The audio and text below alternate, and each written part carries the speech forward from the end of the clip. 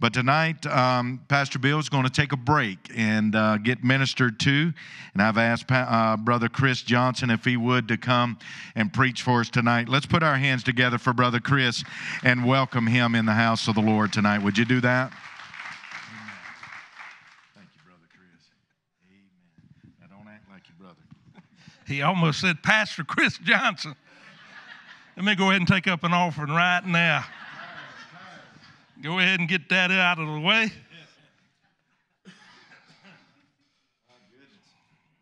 I don't know why I'm a little nervous tonight. One thing, one announcement Bill forgot to mention. Sunday at 4:30, the churches of this area is going to meet at Grand Ridge School, pray over the school. 5 o'clock at Sneeds Elementary. 5:30 at Sneeds High School. So you have an opportunity to go on campus and bring your holy water. Bring your oil, anoint it.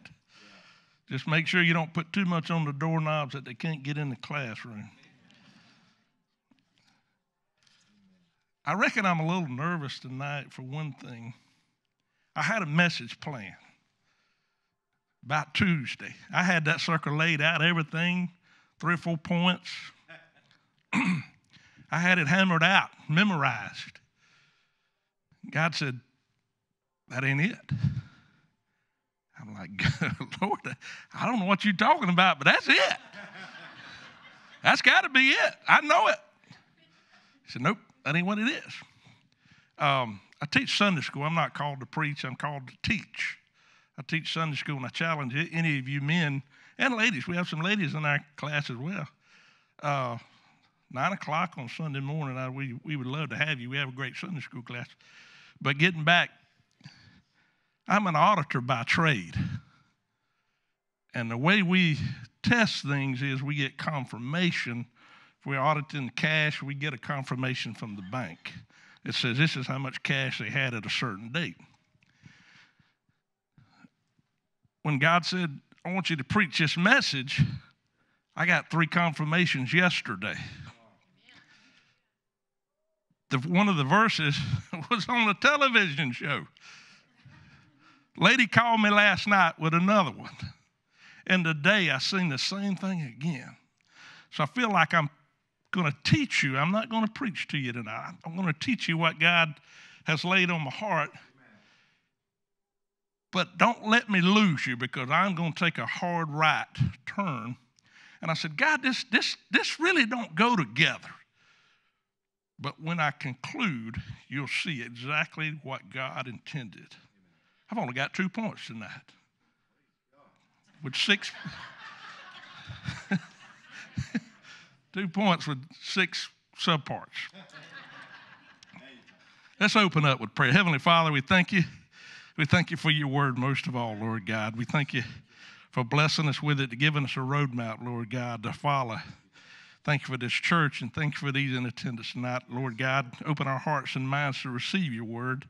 In your name we pray, amen. I'm going to open up with a very familiar passage of Scripture. Then I'm going to somewhere you might not have ever been. Matthew 5, 14 to 6 through 16. Very familiar passage of Scripture. Jesus just laid out the Beatitudes. And then he goes into something else. He says, you're the light of the world. You are the light of the world, not the church. You are the light of the world. A city set on a hill cannot be hidden, nor do people light a lamp and put it under a blanket or a basket, but on a stand, and gives light to all those that are in the house. In the same way, let your light shine before others, so that they may see your good works. See your good works. The Bible said you're saved by faith, not by works, lest any man should boast. But Jesus said they'll see your good works and give glory to your Father who is in heaven. Very familiar passage of Scripture. I said, Lord, I don't want to preach that, because somebody's already preached that. I like to preach new stuff. I like to be deep. But he said, nope, that's what we're going to look at tonight. All believers are meant to be the light of the world. Did you realize that? Yes.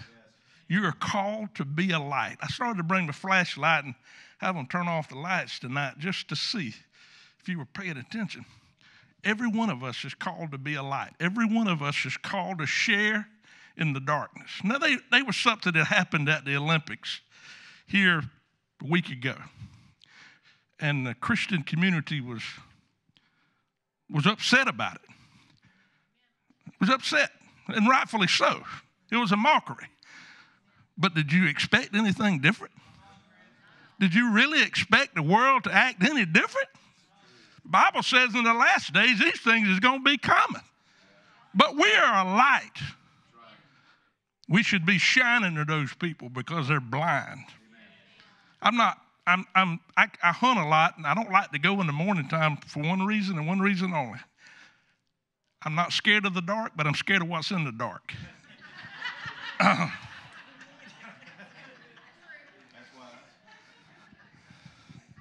I build my tree stands close to the road. And that's just me. Don't sneak up on me. But I always have my light, my flashlight. Always. We're all called to be the light of the world. Back in Jesus' day, they didn't have lights like we have here. They had little lanterns. But those lanterns was a light so that they could see how to go and come. You're a lantern. You're a light.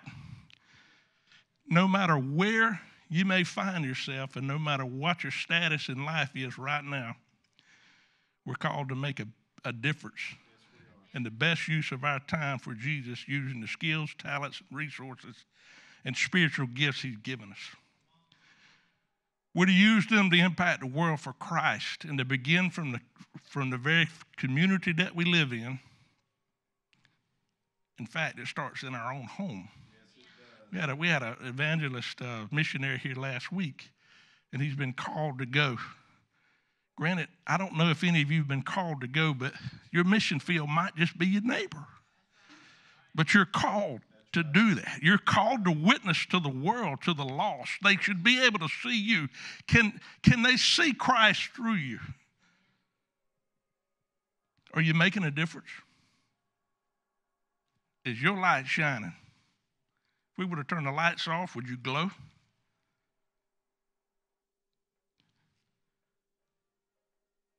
If you do, thank God for you. If you're getting there, praise God. Amen. But if you're not there, we need to pray that God, you would rekindle the fire that was once in me. Amen. Quicken my lamp. Yes. Fill me with the oil of the Spirit. Yes. So that whenever the children of God are the light, God shines in the midst of darkness. We're to shine in the middle of darkness around us.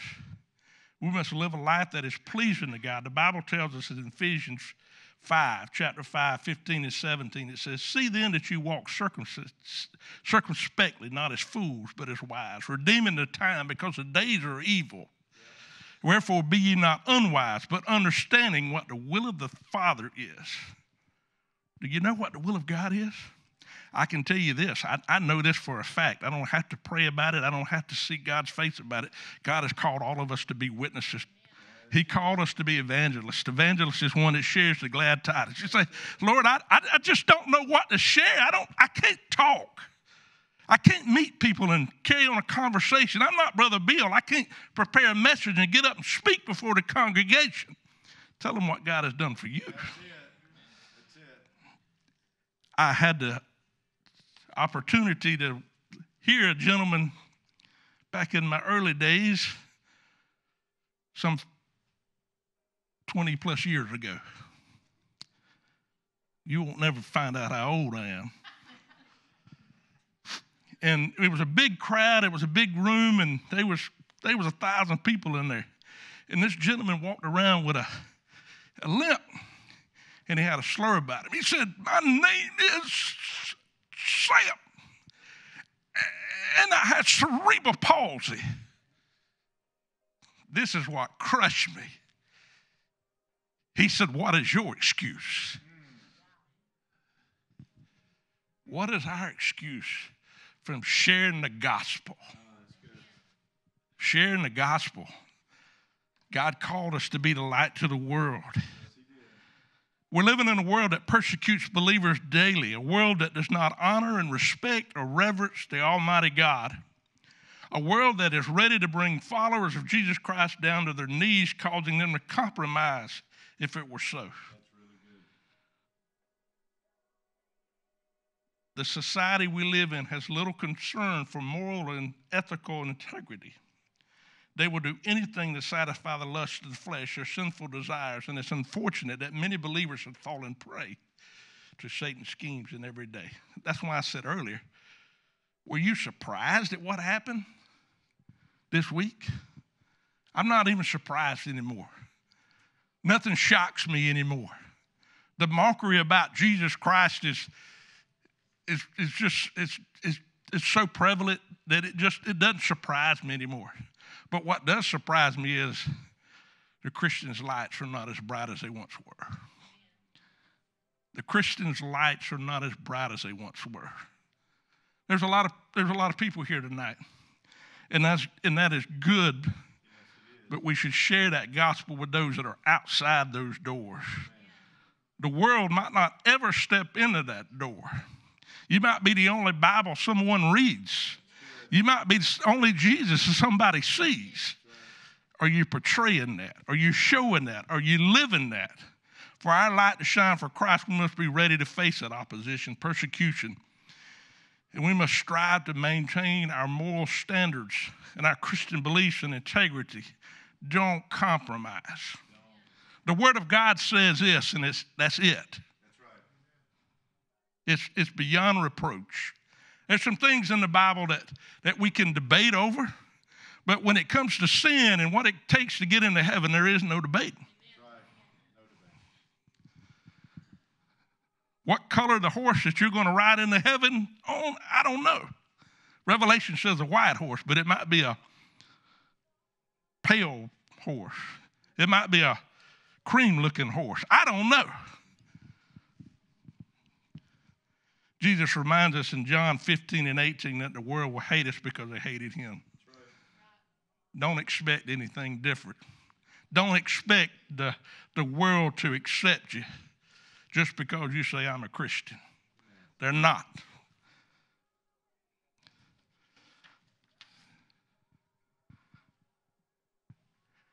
You must understand what your purpose is on this earth.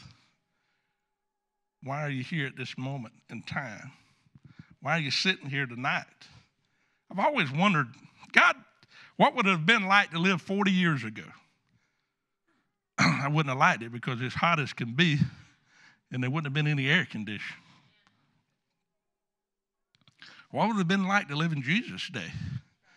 They walked everywhere, and you look at me, you don't get a body like this walking all the time. They didn't have the hospital to eat lunch at every day either.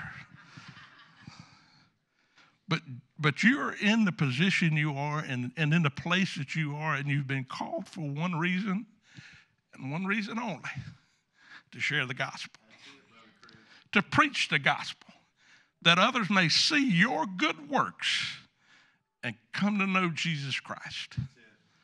Are they seeing that? Is that what's happening? There's a higher calling on your life. You're called to work for the Master. Our top priority in life should be to share the gospel.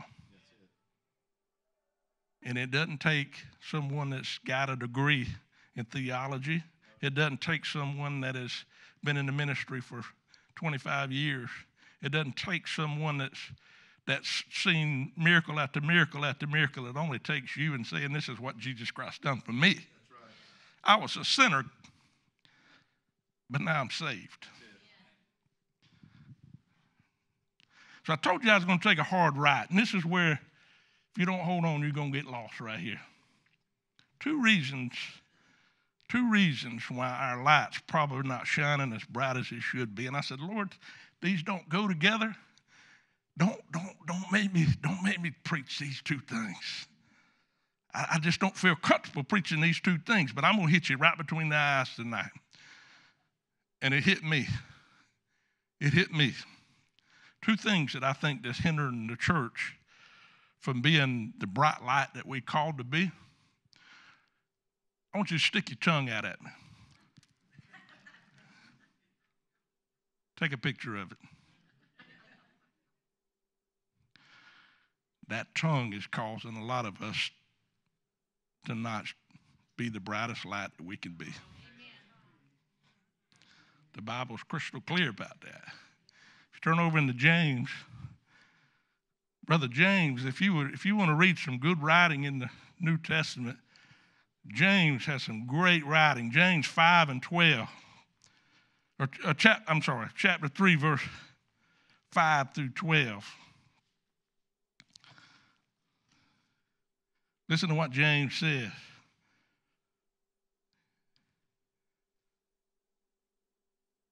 So also the tongue is a small member, yet it boasts in great things. How great a forest is to set ablaze such by a small fire. The tongue is a fire, a world of unrighteousness. The tongue is set among our members, staining the whole body, setting on fire the entire course of life, and setting on fire by hell. For every kind of beast and bird and reptile and sea creature can be tamed and has been tamed by mankind, but no human being can tame the tongue. It is a restless evil full of deadly poison. With it we bless our Lord and Father, and with it we curse people who are made in the likeness of God. From the same mouth come blessings and cursings, my brother. These things ought not to be. Doth a spring pour forth from the same opening both fresh and salt water? Can a fig tree, my brother, bear olives, nor a grapevine produce figs?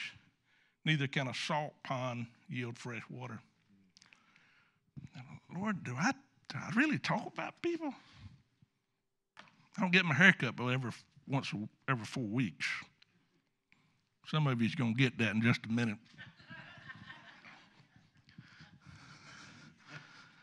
I go to a beauty shop. I don't go to the barber shop. The barber shop's where they gossip the most. The beauty shop, they don't gossip at all.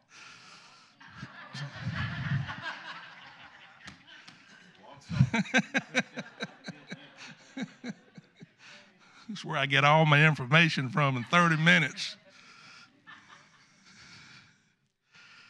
But our tongue, how can we bless God? Lord, we thank you. We praise you. We adorate you. We exalt you. I can't believe what she had on in church Sunday. That sorry scandal is in the jail docket again. Out of the mouth that we just praise God, we're rebuking those that need an uplift. James was very critical about that. Person may put the faculty of speech to its highest use and then immediately afterwards wickedly abuse it. The tongue has been given so that we might bless the Lord our Father, to utter praise and uplift his holy name. Yes. The Christians call him Lord and Father and bless him and thank him for his redeeming grace. Then when an absolute inconsistently the same mouth that lifted up God tears down others, we backbite, belittle, we speak gossip instead of uplifting. Do we tear down others that are working for the kingdom of God? I'm preaching to me now. If you get some of this, great, but I'm preaching to me because that is me. Lord, I try to stay off Facebook. It's of the devil. So much backbiting going on. We need to be praying for those people. We need to be uplifting those people. Is our light shining out to those people? Or have we said something that dimmed our light? They need prayer, and you need practice. Solomon wrote in Ecclesiastes 3, Said everything there's a season and a time to every purpose under the heaven, a time to rend and a time to sow, a time to keep silence and a time to speak. Sometimes it's better to keep your mouth shut. I keep looking over here at this side. Come over here and look at this side a little bit. Sometimes it's time to keep your mouth closed as Christians. Who are we to judge? I was speaking to someone this week, and that came up, and I said, who left you to judge? Who left me to judge? The Bible says you'll be judged the same way. 3 C's, when to speak and not to speak. 3 C's. Listen now, 3 C's. When to speak, when you speak in compassion. Rejoice with those that rejoice and weep with those that weep. People need compassion. People need compassion. This world is tough. I'm telling you, it's tough. If you don't do nothing but say, hey, Brother Bill, I was thinking about you today. I was thinking about you. I used to have a lady at a church I attended. She was frail and older lady, and she felt like there was no calling on her life in the church. We spoke a lot of times about it. But one thing she did, and she did it well. She mailed me a card every month. Every week. Every 2 weeks. I'd be down and out. And she'd say, Brother Chris, I appreciate you singing that song. That touched me. I'm uplifting you in prayer. When we have compassion for the lost, that's one of the important things we can use our tongue for. 2, challenge. Proverbs 27:17, it said, as iron sharpeneth iron, so a man sharpeneth the countenance of his friend. We should be challenging one another. Hey, Brother Bill, I'm going to be at church Sunday. You better be there. Hey, man, I want you to pray with me. I want you to agree with me that this thing comes to pass. Some of you are going to get this. The 3rd C is this. Keep your mouth shut. Now, that doesn't start with a C, does it? It's K. But it went along with the 3 C's. And I spelled it C-E-E-P. Keep your mouth shut. If your words damage a friendship, you shouldn't say it. Proverbs 16:28 said a perverse person stirs up conflict and gossip separates a close friend. When you don't have all the facts. How many of that? I work for CNN. I work for Fox. They never have all the facts. I always, being on the school board now for a long time, there's 3 sides to every story. There's the parent side, there's the school side, and then there's somewhere in the middle. Everybody's got their side. But when you don't have all the facts, you can't make a judgment. And we should refrain from that.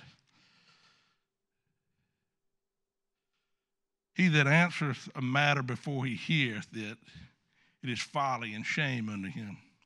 Proverbs 18:13. If the issue is none of your business, Proverbs 14:10, each heart knoweth his own bitterness, and no one else can share its joy. Did you see? Did you hear that? Did you hear what they done? So-and-so's in trouble again. They got a new car. I can't believe them. I bet they're so far in debt they can't never even see how to get out.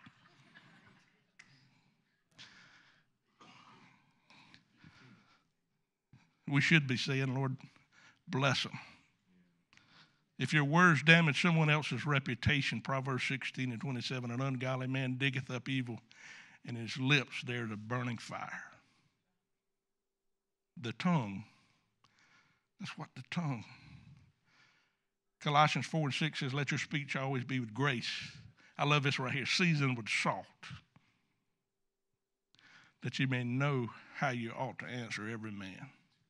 It comes with wisdom in God. How do I answer someone? Through divine wisdom in the Lord. You can never be hurt by something you didn't say. Did you hear that? You can never be hurt by something you didn't say. We're going through a political season right now, and I've been watching some debates and things, and they'll say, well, you said this. No, I didn't. They'll flip back 4 years ago, and that person said exactly what they said.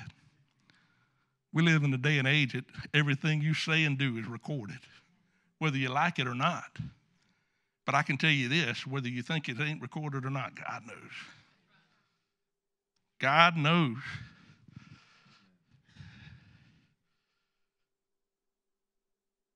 Revelations 12:11 said, and they overcame me by the blood of the Lamb, meaning they overcame the beast or Satan, and by the word of their testimony, that they loved not their lives unto death. What you say, what you speak, power. There's power in the tongue. There's power in the tongue. Hang on.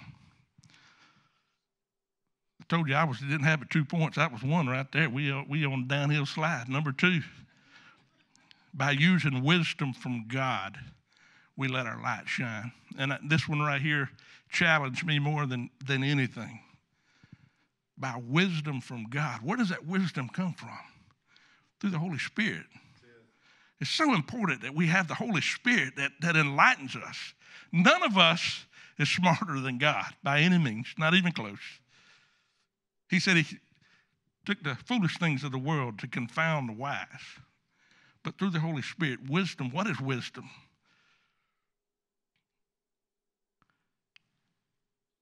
Wisdom is the appropriate application of knowledge. Well, what does that mean?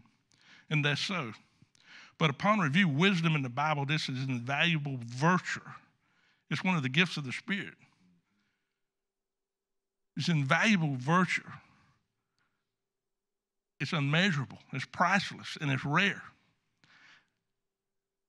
It's like saying Jesus is the Redeemer. That's true. But yet, if you don't know the Redeemer, you really don't know what that definition is. This is what baffled me so much as I was studying this. I only had a couple of days to get this one prepared, but I said, Lord, now, I've got a couple degrees. I've been to school a long time. As some people said, I got 12 years of high school and 4 years of summer school.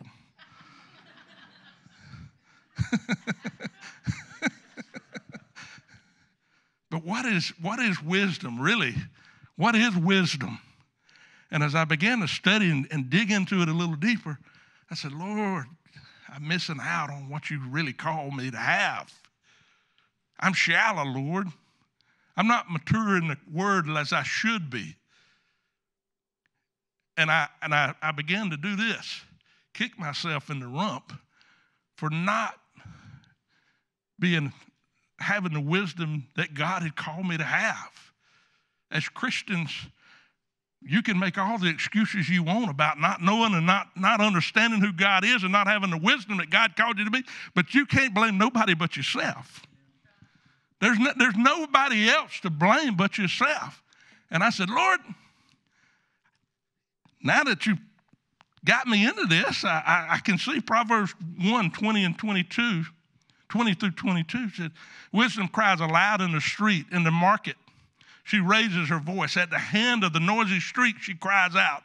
At the entrance of the city gate, she speaks, how long? How long, O simple ones? How long will you love being simple? You see, Solomon had an understanding of what wisdom was. Solomon knew what it meant to have wisdom beyond his means. God had blessed him with wisdom and knowledge. James 1 and 5 says, if any of you lack wisdom, let him ask of God, who gives it generously of all reproach, and it will be given to him. You know, I just said that. Whose fault is it that you don't have wisdom? Whose fault is it that you don't have understanding of the Word of God? Point your finger at yourself, because the Bible says that let him ask of God and he gives it freely.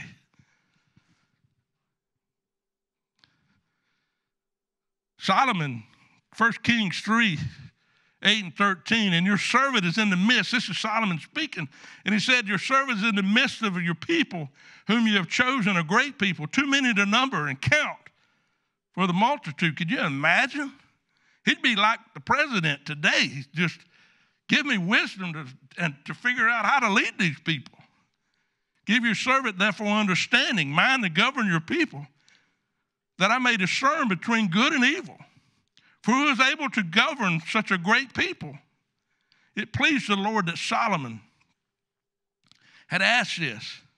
And God said, because thou hast asked this, and have not asked for your long life or riches or life from your enemies, but have asked yourself of understanding to discern what is right and wrong, behold, I now do according to your word. Behold, I give you a wise and discerning mind, so that none like you has been before, and none like you shall arise after. I give you also what you have not asked for, both riches and honor. Wow, Lord. I didn't ask for riches and honor. I'm asking for wisdom. And God said, I'll bless you with way more than that. God desires us to have the wisdom of the word. He doesn't desire for us to be, for lack of better terms, as Brother Bill said in the Greek, stupid.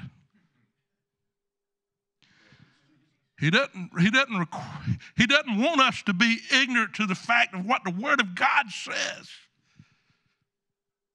He wants us to know. He wants us to have the understanding. I'm intrigued by things in the Bible. I love to teach Sunday school. I'll tell you that I look forward to Sunday morning to teach. I'm intrigued by things in the Bible, and certain things like faith. I'm neck deep in the faith and understanding of what it is and what it's talking about. When if you had the faith of a grain of mustard seed, say to this mountain, be thou removed and cast into the sea. And I've studied that out. Lord, I know I've got more than a mustard seed. The mountain should be closer. Pull them down. Instead of being in Tennessee, put them in Dothan. You know what I'm saying? That'd be better, wouldn't it? They're not appreciative of that. I want that knowledge and wisdom so that my light, getting back to what we were called to do, so that my light may shine to a dark world, that they may see my good works and glorify my Father which is in heaven. Not to glorify me, but to glorify my Father which is in heaven.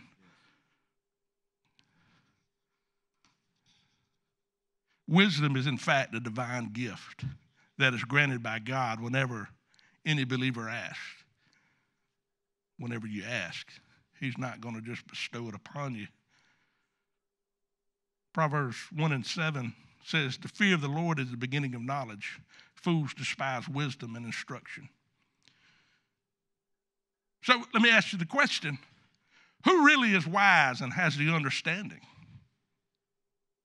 Do you consider yourself wise? Do you consider yourself knowledgeable? Or is it the Pharisees? Or is it just the one who claims to be?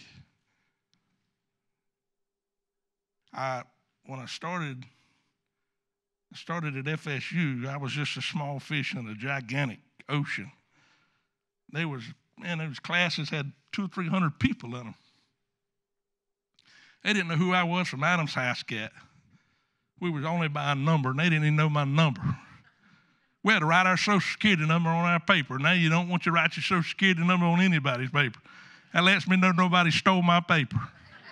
Nobody's got my identity. If I was smart, they'd have my Social Security number by now. They like, that guy, we don't even want him. But we had a small accounting class, and there was about 20 of us in there. This little lady came in. Her name, I'll never forget her name. She's about this tall, 4'5" at max. Her name was Miss Porcher. She was old then. She said, this is counting 2204, whatever. For y'all that's in the wrong class, get up and leave. About 4 of them peeled out. So we're down to 16. She said, I'm going to go ahead and let you know that half of you is going to fail this class. And she didn't lie. I dropped it. I didn't fail it. I was not ready for it.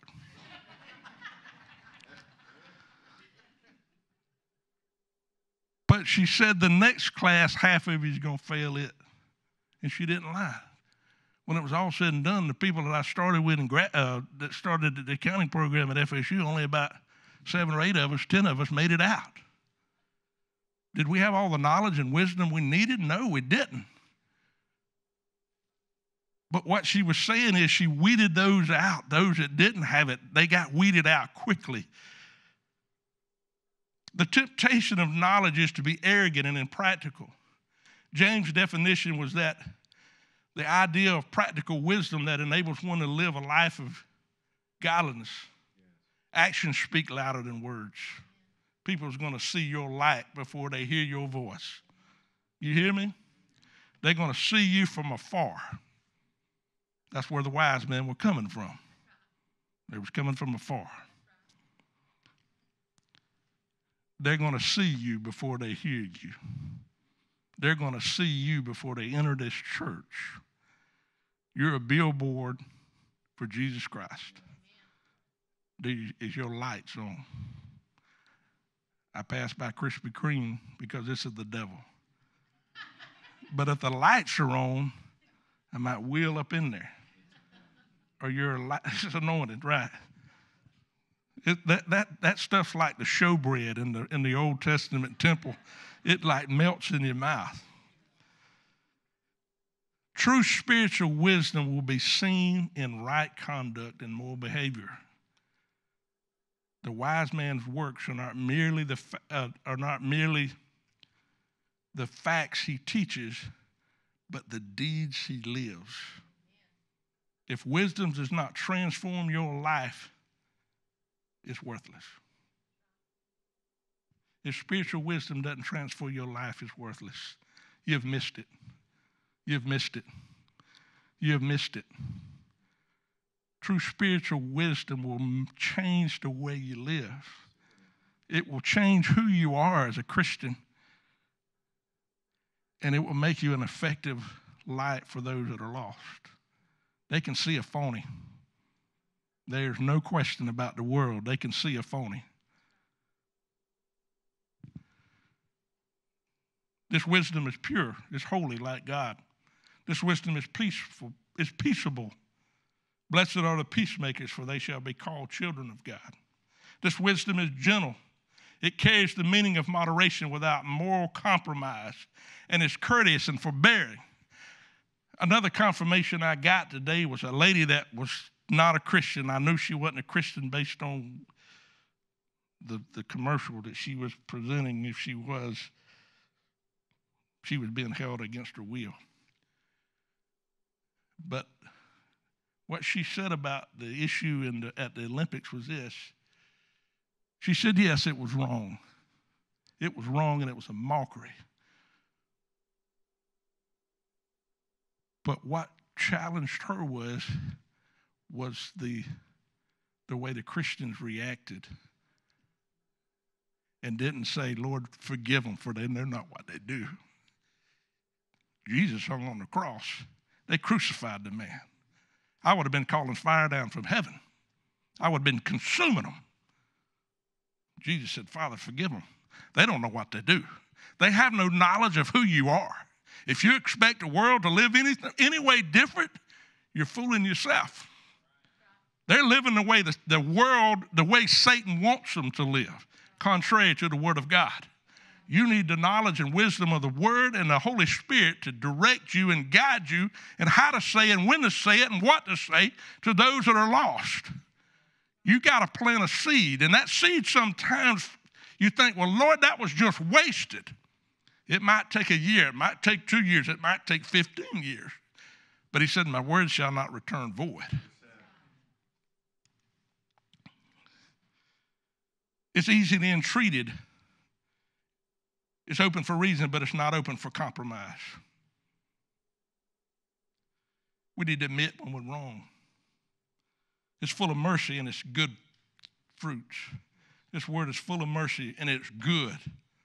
But don't be caught up in God's mercy. God is not mocked. The Bible said he's not mocked. For whatsoever a man soweth, that shall he also reap. It's without partiality, for all have sinned and fallen short of the glory of God. We all are sinners. Who am I to judge and say that I'm better than you? I didn't do that. And it's without hypocrisy. It's divine wisdom. It's sincere and genuine. If it's not, then it's not of God. I'll leave you with this. And boys, I'm telling you, I try to get out of here at 7:30, 7:29. But this closing is going to take a while. Brother Juno said, I'm circling. The world need desperately to hear and see the light of Christ in our words and our actions. Mankind needs to praise our Father in heaven. Mankind needs to see Christ's righteousness. Believers are salt and light. As I was reading back in Matthew 5, it says, you're the salt. I don't eat bland food. I just don't. I like a little salt on it. That you may become blameless.